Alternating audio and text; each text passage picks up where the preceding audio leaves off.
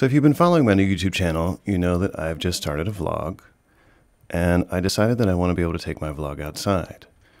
So what I'm going to try today is using one of my favorite little cameras, the DJI Osmo Pocket. I'm going to go for a walk, try vlogging, and I'm going to show you some of the accessories that I use, and also a tip and technique for dual system sound. So I picked up the Osmo a few months ago before a trip to England. So I had some experience using the Osmo Pocket on that trip, but I did find that one of the very few downsides of the camera is the audio recording quality. Not that it's bad, but the audio can distort really easily, and just the tiniest breeze can throw it off.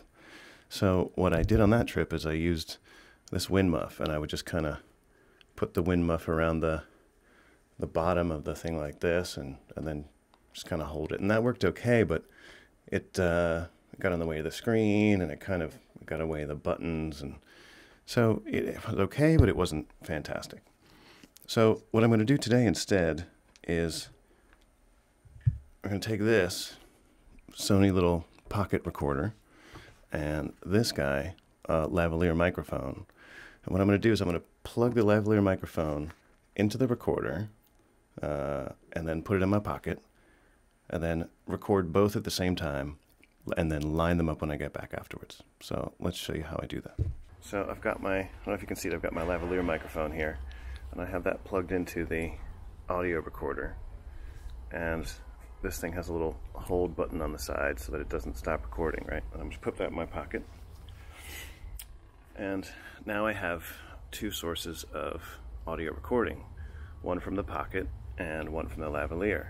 So a simple technique I use to line them up is just to go like that or like that. Basically any kind of sound that will create a peak on the audio file, that will be really easy to line up.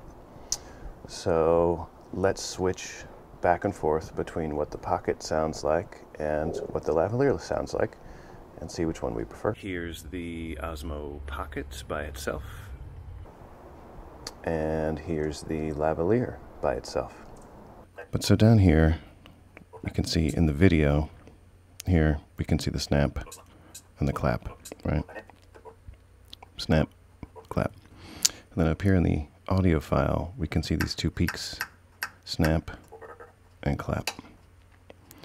So what I do then is you can use these peaks to line up these two audio files.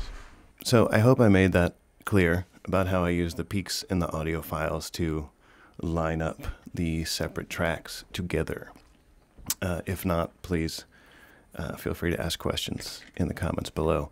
But one other thing I wanted to add about the DJI Osmo Pocket that I think you will absolutely need is some filters.